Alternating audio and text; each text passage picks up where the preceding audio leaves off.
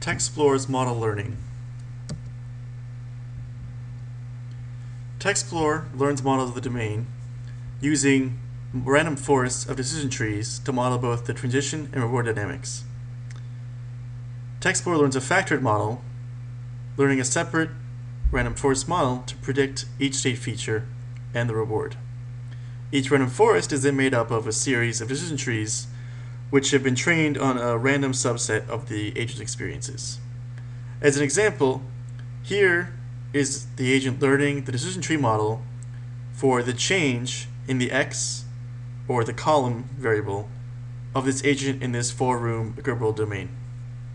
So at the start, the agent has no model. It has no idea what will happen. Now, as it starts to move, it can learn predictions.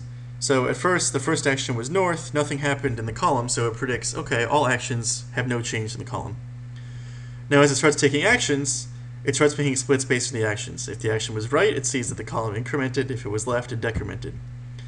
Now that's good, until now it goes and bumps into the wall and it has to make a new split. Okay, if you're at this certain column, taking the right action doesn't do anything.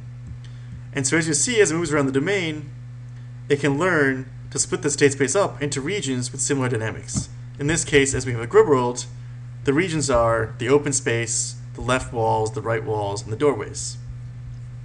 But in many domains, you can split up the state space into various regions that have similar dynamics. Now, with the random forest, we're going to have a number of these different tree models, which each represent a different hypothesis of how the state space should be split up.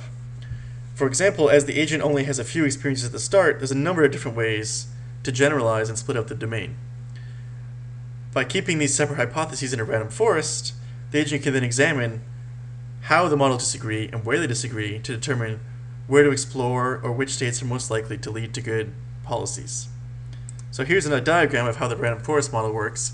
After the agent has split up the state into its relevant features, for each feature it's learning this random forest model, and each random forest model is made up of these m decision trees.